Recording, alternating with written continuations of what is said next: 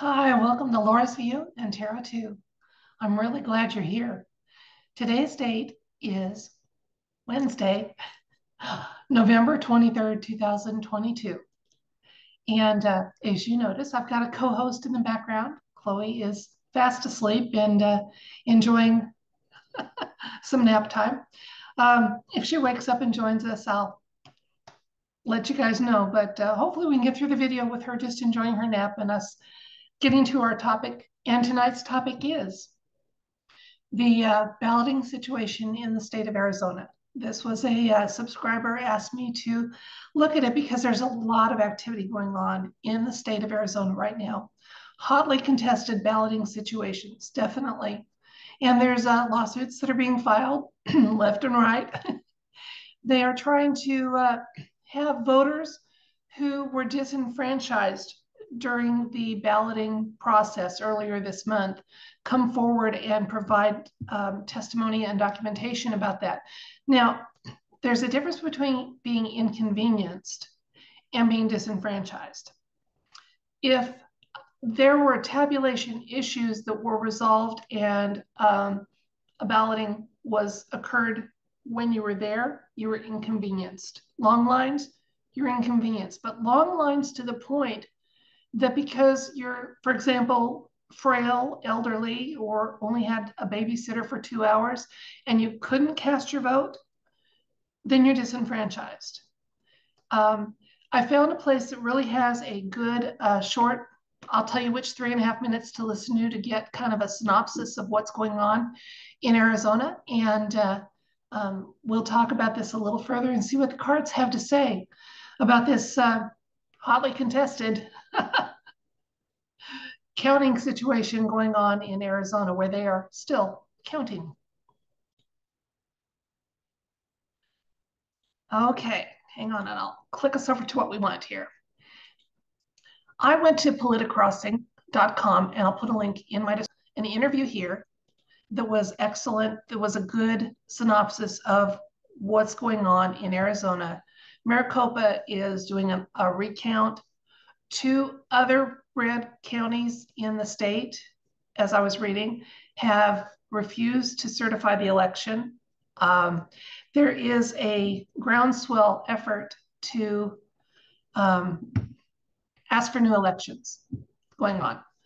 And interestingly enough, let me show you this and then I'll get back to a larger screen. Okay, so if you go to this link that I'll put in my description and you go to this interview, it lasts 6 minutes, 25 seconds, not too long, but I can tell you right now, if you start at minute 1, minute 30 seconds and go to 5 minutes, you've gotten a good synopsis there. So it won't even require that much of your time and attention. Also, I thought I would include something too.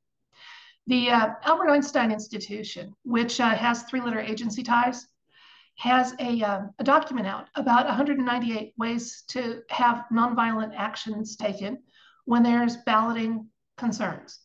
Unfortunately, our 3-letter agency have utilized these in influencing balloting results in other countries. But what's sauce for the goose is sauce for the gander. These are nonviolent. It's a list that's worth perusing. It may be something that people want to just be mindful about. Again, our 3-letter agencies have used it in countries where they shouldn't have been using it.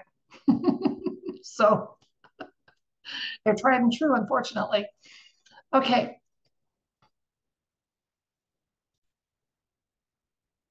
Now, what I'm not going to provide a link for, but you can look if you want, I went to a mainstream news source to see how they were reporting the election and balloting issues. And they were describing upset voters as petulant. They tried to say that the voting reaction is anemic. They had a very selected, quick shot of just a few protesters that were protesting the results and the inefficiency and the issues on their balloting day. Now, to me, listening with ears and being somewhat awake, to me, they sound very fearful. trying to say that, they were just having a tantrum and everything was fine. There's a few little minor issues. That happens everywhere, nothing to be concerned about. Everybody should just go home and wait 2 more years and try it again. They sounded very afraid. And I know that there are some calls to action for this weekend. And let's ask the cards about this situation specifically for this most recent balloting experience for the state of Arizona. Now we have to be really careful how we phrase questions. The universe tends to be a little bit literal, and it's not going to infer what our meaning is, so we have to make sure that we phrase this right. So looking ahead, let's ask the universe, looking ahead, the concerned ballotees in Arizona, what information and insights do they need to be aware of or would help them to ensure a correct accounting of their balloting and the results that the legal majority of balloters should have for their outcome? So just insights and information. I'm having to try to phrase this really carefully so that I don't get in trouble, but I also want to be very clear with the universe. So the citizens of Arizona, those citizens and legal residents who cast a ballot, what insights and information do they need to have? What can they anticipate in the next few weeks as far as getting to a resolution and an outcome that truly reflects the wishes of the majority of legal participants in that process? Let's see what the universe has to say. Okay, insights and information for those concerned citizens and residents in Arizona.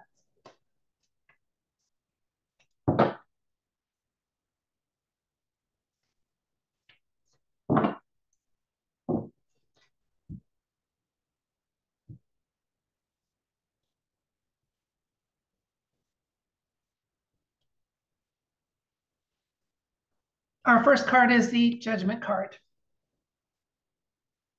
Then we have the Magician, Ace of Cups, Empress, Eight of Swords, Queen of Swords, and Five of Swords. Lots of swords.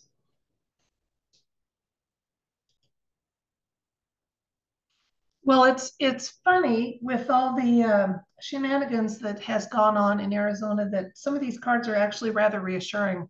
Makes me wonder if this is once again a case of things are playing out one way in public and another way in private. You see, the Judgment card, when we ask for insights and information, the Judgment card keeps showing up as people are being having to face choices, some consequences for their choices and actions. And so the situation about this is saying that there's been some dealing with this situation already behind the scenes, even though on the outward, it doesn't seem to be the case. The Magician is clarifying that a little bit, just letting us know that with some balance, things have been manifested. Some truth has been had. Now I get that because in the recent past, we have the Ace of Cups, which is that there's a potential for a lot of fulfillment going on here. So definitely the systems that are in place to oversee balloting were well used, absolutely well used. As a result of that, there's already been some quiet consequences for their actions. Getting reassured here in the present, we have the Empress showing up.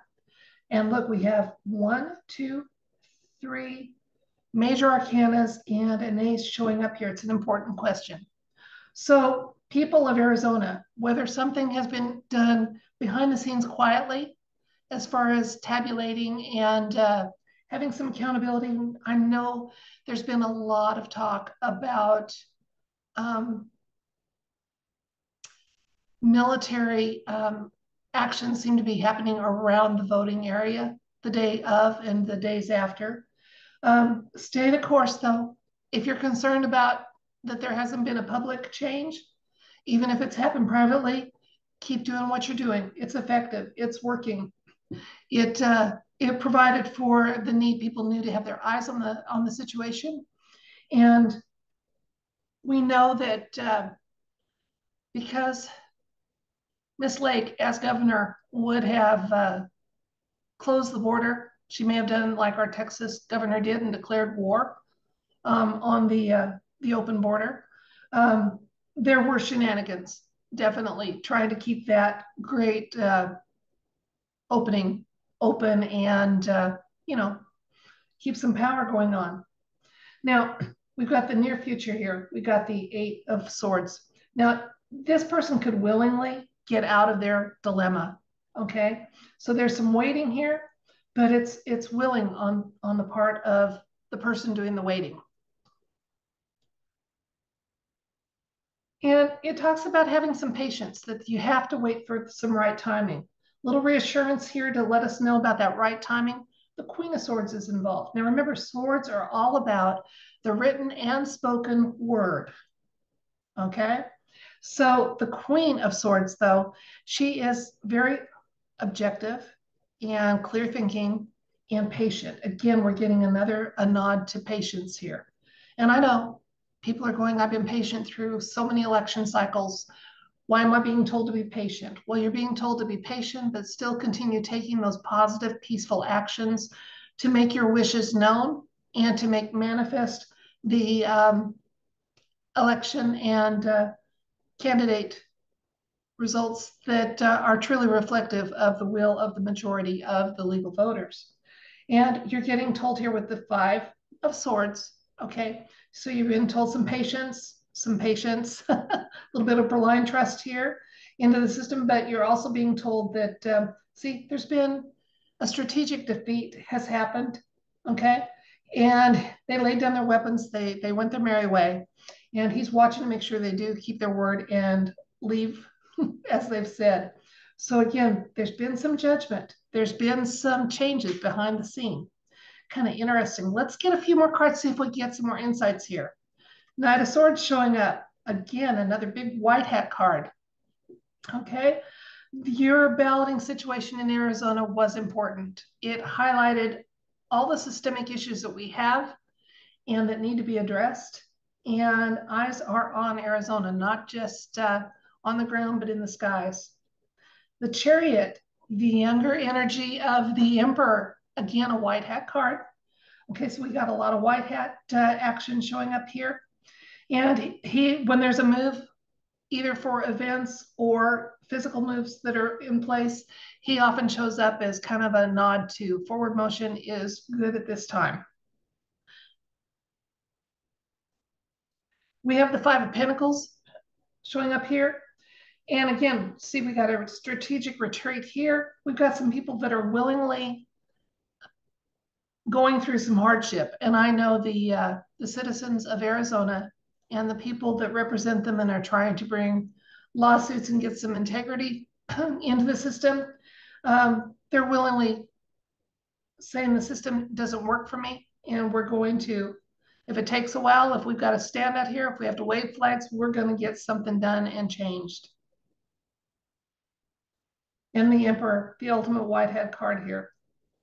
I think eventually we're going to see corrections in a lot of election situations. Emperor is the ultimate white hat card. So we got 1, 2, 3, 3 strong white hat cards here, alliance. So, and I think of those as light-filled type of actions. So it looks like what the universe is saying is, yes, well, on the one hand, you have to have some patience. Proceed peacefully to continue to make your voices heard. And if it gets to the point and you get the opportunity even to go to a brand new election cycle And with hand tabulation, that'd be fabulous. And it doesn't seem to be precluded here as an option. It may not happen, but make sure if you're in Arizona and you're concerned, if you were not just inconvenienced in trying to cast your ballot, but if you were disenfranchised, they need to know. And then if you have the ways and means to peacefully let your wishes be known, please do so. And I think they should throw out all the results and have a new election, but that's just my opinion. That's the Laura's view part of this. The cards, though, did talk about some patience, let you know there's some oversight. It looks like there may have even been some things happen in the background where they've already been some consequences for actions going on. So we know we're having to wait till the very last minute to get those credits rolling and see what those are. But in the meantime, to voters everywhere who are, whether you're in Brazil or Myanmar or Arizona or Alaska, I think we're still counting up here too. Stay the course. Stay the course, okay? And be sure as you cast your ballots, when you participate, that you're very clear with the universe what you're casting your ballot for, okay? That you're casting it for representation, not for huge systems of control, but fair and equitable representation. And that's what you give your consent for with your ballot and not more. That's it for this video. Thank you so much for being with me as we explore this topic. And I do thank you for your time. I don't take it for granted. I know I say that almost every video, but I really don't. So thank you so much for taking the time to watch and mull and follow links and, you know, think about changes we want to have start happening openly that have maybe been happening quietly. And a big thank you to new subscribers. A big, huge thank you to people that have multiple times resubscribed. And for those of you that have been generous through Buy Me a Coffee, thank you. I appreciate that too. Please, as always, don't do that if you can't afford to do it. So don't, please, I don't want anybody to feel compelled to. I am just as happy with loving thoughts and moral support and good energy headed my way as I am with those gracious gifts that you give. So I don't dismiss those either. Thank you from my co-host and I. Till next time, if you're in the United States and you celebrate Thanksgiving, I hope tomorrow is a fun and feast-filled day for you. And if not, I'm very mindful that it's only one country celebration for the rest of the world. Have a wonderful Thursday. Good night.